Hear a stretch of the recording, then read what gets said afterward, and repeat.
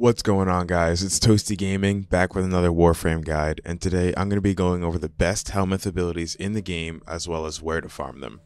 I wanted to make this video with an emphasis on abilities that were easy to farm, so if you're a new player or you're returning after a long hiatus, you know exactly what frames you should be prioritizing for your Helminth system. And without further ado, let's get right into it. Alright, we're going to start with the best Helminth ability for new players, which is Rhino's Roar. This grants a faction damage buff to your weapons and your abilities, which is a significant DPS increase for you and your allies. Not only that, but Rhino is actually one of the easiest frames to farm in the game, and if you have the Helminth system unlocked, you should definitely have a Rhino by now.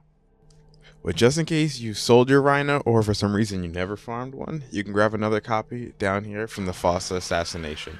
Just make sure you pick up the blueprint from the market for 25,000 credits.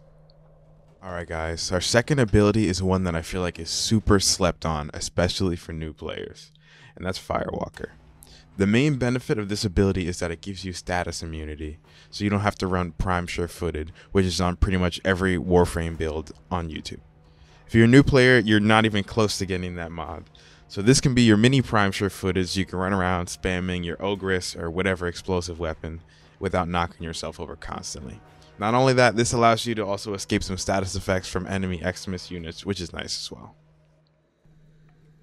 Similarly to Rhino, Nezha is also super easy to acquire.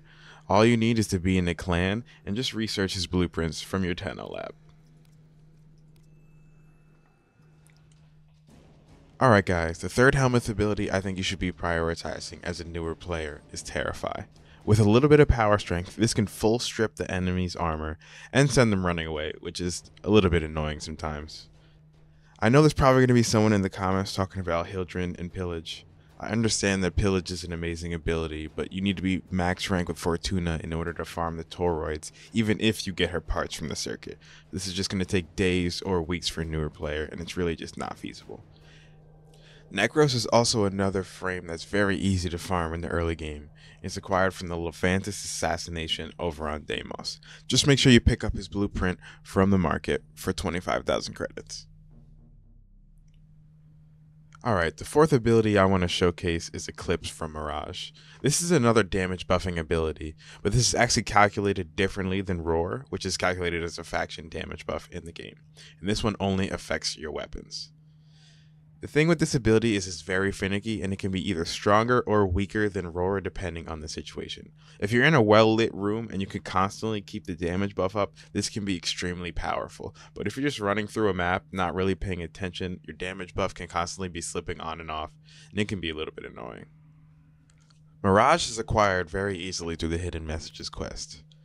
For your sake, I just hope you haven't already sold her, because if you did complete the quest and you sold her in the past without feeding her to your Helminth system, you're going to have to go farm her from Cephalon Samaris, which is pretty annoying.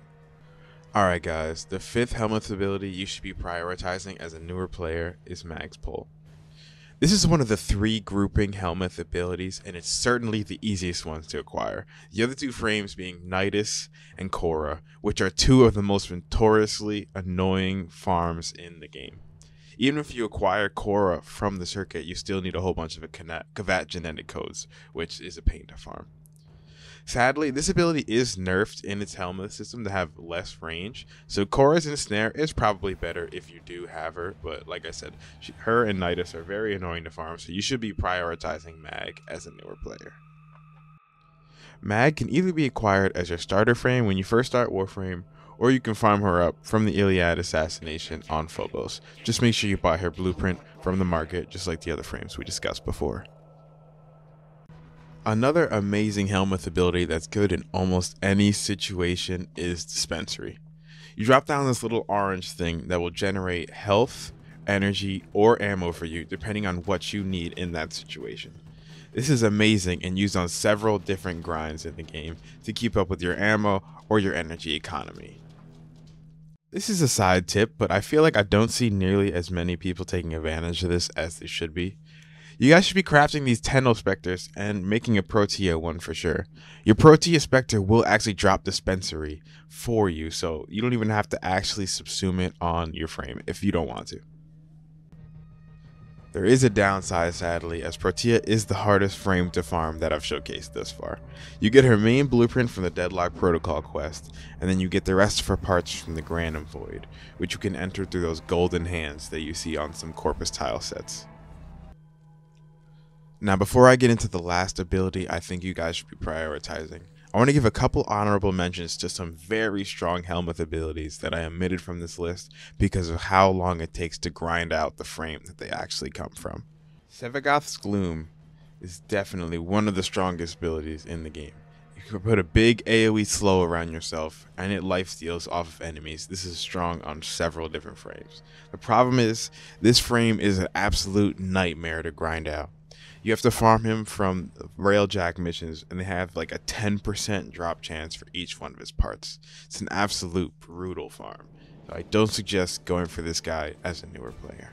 Kullervo is another frame that has an extremely strong Helminth ability, but just a brutal grind behind him. Wrathful Advance gives you a whole bunch of melee crit chance. It can completely turn around pretty much any melee build that you're running. But the problem is, this dude is locked behind Duviri. And not only do you have to farm Duviri to get him, it's only during certain spirals. So even if you want to farm him, sometimes you have to wait an hour for you to get into the spiral that you need to. Alright guys, last but not least, we have what's probably the strongest and most broken Helminth ability in the whole game, which is Nourish. This ability is just ridiculous. It gives you an energy multiplier on all energy that you gain. It gives you viral damage on your weapons, so you don't have to mod for viral. You can do things like corrosive viral, toxin viral. You can make all kinds of new builds that you would never been able to make before. And not only that, you also get a viral explosion that comes off yourself and triggers viral on enemies when they're shooting you. This ability is just ridiculous. You can acquire Grendel through doing arbitration missions.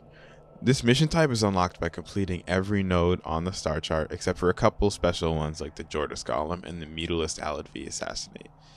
This does mean, unfortunately, that it is going to take a while, especially if you haven't been doing much progress on the star chart, but it will definitely be worth it in the end. Once you've unlocked a mission type and ran it a few times to grab yourself some Vitus Essence, you want to go head over to the Arbiters of Hexus. I suggest instead of going to the relay, you guys come over here to your syndicate screen and click Visit Arbiters of Hexus. I do this all the time just because I'm lazy and I hate running around the relay. I don't know why they don't let you just fast travel to the syndicates, but that's besides the point. Once you've gotten into the room, just talk to this guy on the left side and you can buy your Grendel locator parts. Alright guys, that wraps things up for the video. If you made it to the end, please like, subscribe, and drop a comment down below if there's any other abilities you think I should have added to the list. Have a good one.